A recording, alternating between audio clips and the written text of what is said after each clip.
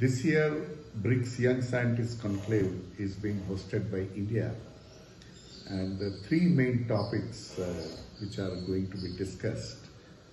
One relates to health, energy, and the cyber security.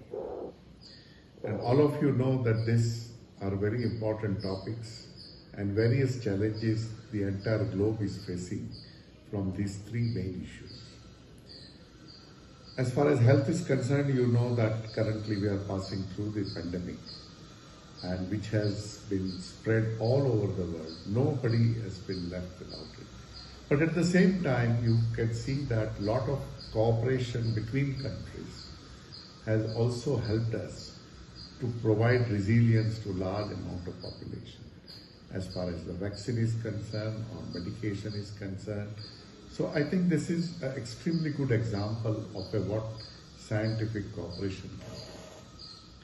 Similarly, because of the climate change, the second issue which we are facing is related to energy.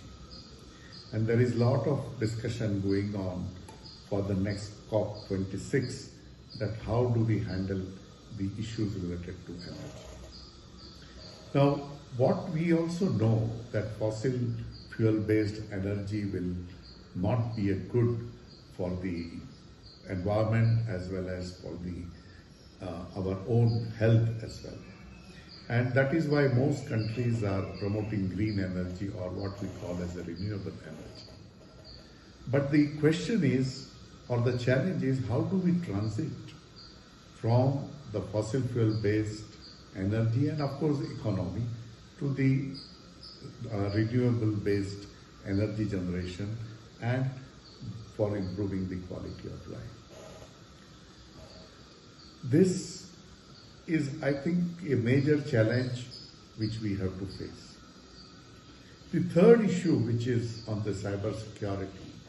Now you know that the most people or the most countries have very large penetration of the internet, especially in the BRIC countries as well. And this also has brought a lot of advantages, also some of the disadvantages or the adverse impacts of the cyber access. And this is another issue which we need to handle, that how do we protect the data, the privacy of individuals who have been using the internet.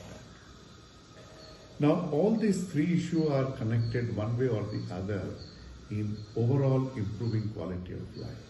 And I think it's a good thing that the BRICS countries have come together, and especially the young scientists who have a lot of creative ideas and possible solutions to this problem will be joining together to address some of these issues. I'm sure that the recommendations of this conclave would go in a long way in addressing these issues. Thank you very much.